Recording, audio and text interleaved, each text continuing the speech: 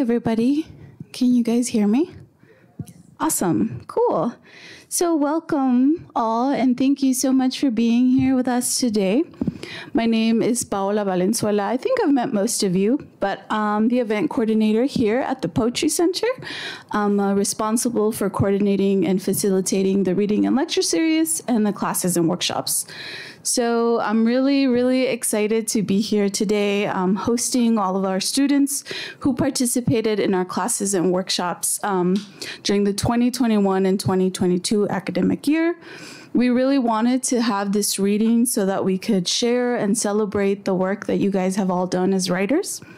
All of you guys here will be reading original work, some that was created as a response to the classes, or poems that you created during our classes as well. So yeah, I'm really excited to be hearing all of your original work. Thank you so much for being here today, and on to our first reader. Let's give a warm applause.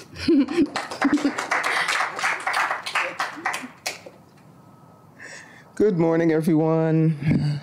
Or good afternoon, I guess it is. I'm Jay Lehman. I'll be reading The Shed on Hawthorne for Sue and Ron. Walking along a back road on an early winter's morning, the air still and see your breath cold. It is dark and will be windy later, as it has been daily for weeks. Odd for this time of year. The area rarely holds surprises. I pass the wooden shed I've seen often. For a shed, it is large, reminiscent in size of being on Walden, that spare cabin in the woods near a railroad track which disturbed that peace. The windows show this shed is filled to the roof with a detritus its owner is afraid to give away or lose. What scale is used to measure the parts of life worth saving? The shed may have 3 chairs, the bed, the desk, a pen, but stacks and stacks of boxes and clothing pressed against the glass render it decidedly un-Walden, its owner decidedly un-Thoreau. Not a word, but necessary in our understanding. I think of my own 3 sheds, holding Coho's toys, Hobbs' artwork, hubcaps from Daddy's old Oldsmobile. These things made sacred by the touch of someone loved but long gone. Pope Francis has said, own nothing. Saint Francis, filled with empathy, freely gave away his last possession, a cloak. How do they do it? Moving forward, the sun rises, my eyes water, the wind from the east stirs a bit. I turn right onto Norton and head home.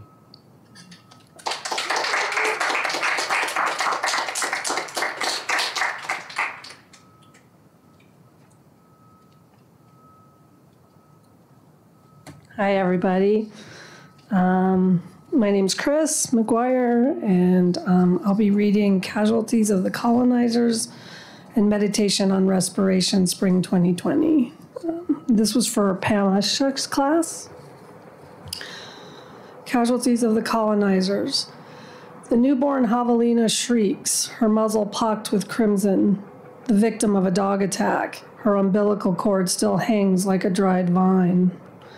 I watch from behind glass as Dr. Kramer and her vet tech dab and cleanse the wounds with hands as delicate and synchronized as a harpist's.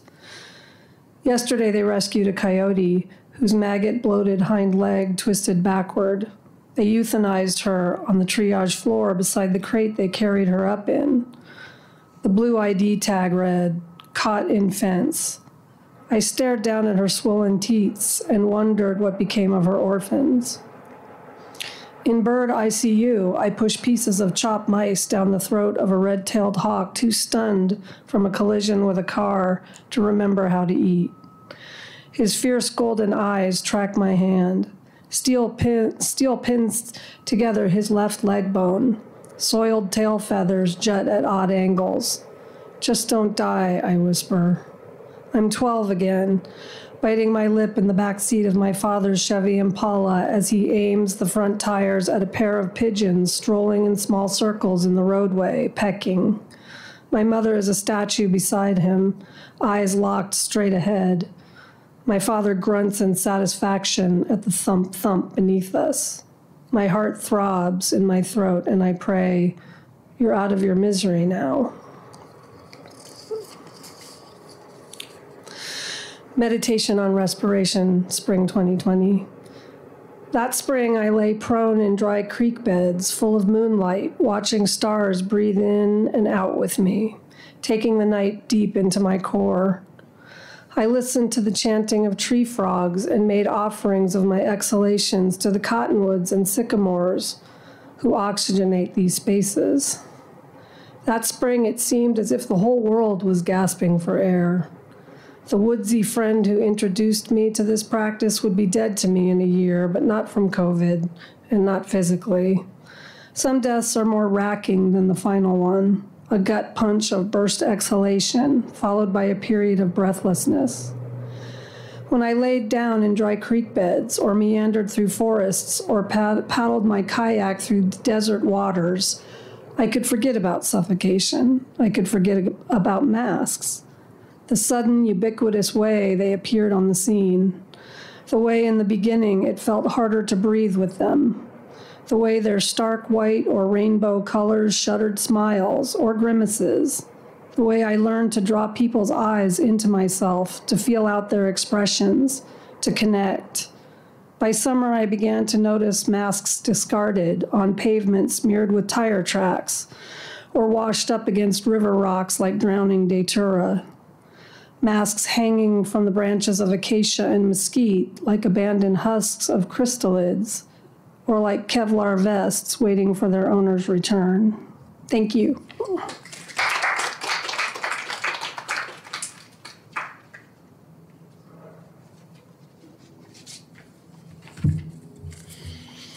Hi, I am Lori Gravely, and I took the class with Carl Markham, Little Rooms Everywhere. It's an amazing class. I'm going to read a poem, not that I wrote for the class, but which seems more fitting for today. It's called Not All of My Children Have Been Born. This poem was written in response to a photograph of a place called Blood Falls, Antarctica. And at that time, I was visiting and looking for houses here in Tucson and driving up and down Speedway Boulevard. Finally, there's proof that Earth is woman. Blood pouring from a crevice at the bottom of the world, her white thighs open. I imagine the torment of contractions. I lost a child once that I didn't know I carried. I bled for a month, saturated pads every hour until they scraped the remnants and pumped me full of iron. I don't know why. I think of the girl I worked with whose husband cut off her head and placed it on a shelf in their trailer before he set it all on fire. How the blood must have run over the floors and into the soil beneath. Blood, fall, woman. I've been wondering about my other children too, the ones I didn't carry, wondering where they went when they left my body. Tucson's fetuses whisper to me from the anti-choice billboards. At 14 days, it can open its eyes. At a month, it finally has arms. My daughter-in-law carries photographs of her unborn child into the house, and they unfurl like a proclamation. Finally, she's hungry again. I feed her kale with tofu croutons. How have I gotten here? From a photograph of blood pouring from beneath the white ice thighs of Earth? We have endured so much violence. No wonder the blood still runs.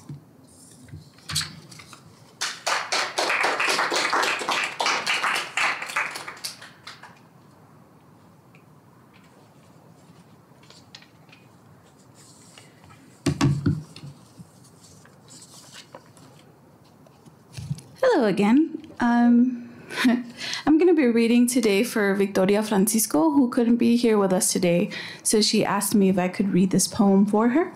And she took Kimberly Johnson's Word Horde and the Lure of the World, which was a really fun class. And this poem is called We'll Inherit This Someday. Steep staircase to a basement. I never pictured beige. Your old bedroom in this old house. In it, the chimney. You've told me you love it through hatred of your mom's paint job in the kitchen. We've gotten rid of most of the blues, some splats still living on the creases. But mistakes happen, like black carpets and powder green walls. Such a choice for a 10-year-old. I'll never be that supportive. And for all your clutter, you know, the scattered tools and memorabilia and lemon trees you won't get rid of. They'll grow some lemons some days, is what you say. You show such 50s optimism.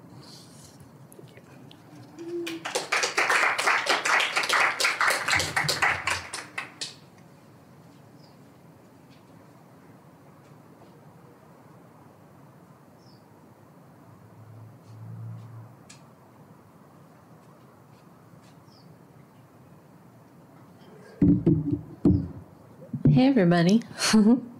My name's Nicole Casepier, and I took Danica Kelly's Love, Poetry, and Boundaries class.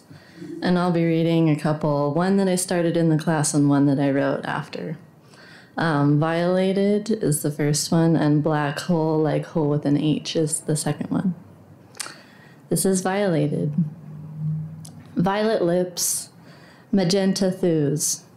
Juicy grip so tight it bruised through and through. It's true, she is. She's known. The story goes, written on the skin she shows, saying, look, your fruit's all over the place. You let yourself get juiced. You fucked up your own face. Violet lip, ripped open, taste. Desire like iron, hot blood runs to pools of pulsing quiet. She is. She's been known by hands that overpower, places where forbidden fruits were once flowers.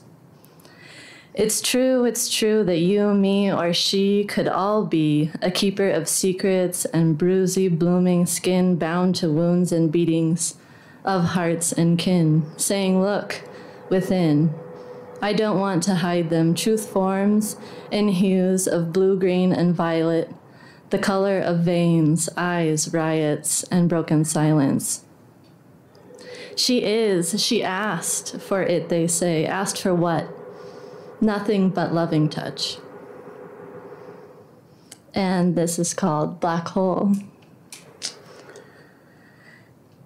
Despite our relatives' inheritances, relativity says there can be no hole in the universe or hole in me for that matter.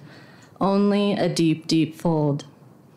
There can be no tear in the seam, just seemingly ripples of tears streaming like stars stippling the same dark vase. A place wrapped in darkness becomes a black hole. A wound like songs and longing, a fainting, throbbing mass of emptiness and infinite belonging. Yes, relativity says that choosing isn't losing that which wasn't chosen, but rolling with laughter because we are both held and holding a million light years folding hereafter.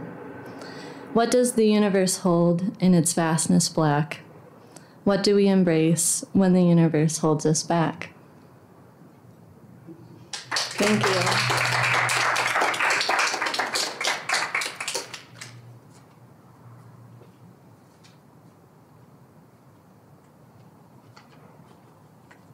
Hi, my name's Tim Schaffner, and I was in 2 workshops in these last few months.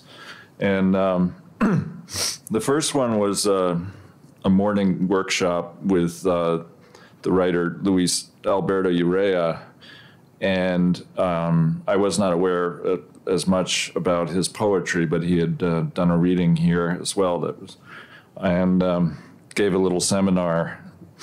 And this is called 25,000 Haikus in a Row, which is how he described his novel, The Hummingbird's Daughter. So this is kind of a poetic portrait of Luis Alberto Urrea. He is COVID masked like us, though his is black and bits of red and white whiskers sprout from the fringes. He dons a snow-white gayabera, adorned with hummingbirds, black jeans and black sneakers, from which peak neon green prickly pear cactus embossed on black socks. He speaks to us of our three indwelling spirits: angel of creation, indestructible; the drill instructor, loving, cajoling, a friend who eggs you on to become better. Then there's Mr. Smith, for whom you're never good enough, your inner devil who says you're worthless. A figure, he tells us, inspired by that angry boss at the San Diego donut shop, where he toiled as a teenager in pre-dawn hours. He reads us poems by Jim Harrison, Arthur Zay, Kay Ryan, and tells us how first he came to poetry, writing lyrics for a friend's rock band, before he found Rilke. And he quotes his mentor, Ursula K. Le Guin. We, as poets, exist to remind people what it means to be alive. Open the door to randomness, he calls. Our hands are the universe. They can do anything.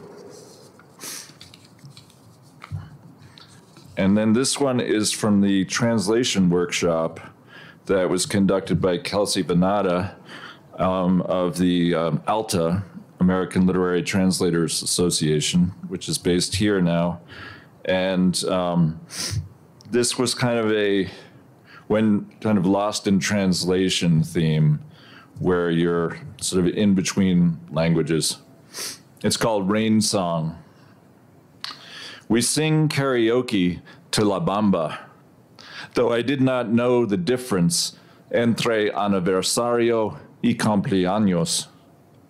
I said I eat poems in Spanish when I meant I read poems en español in any language. Any language will do if it helps me to cry, llorar, and laugh, reír, like rain on the rooftops. Come, let's laugh and be like rain. Thank you.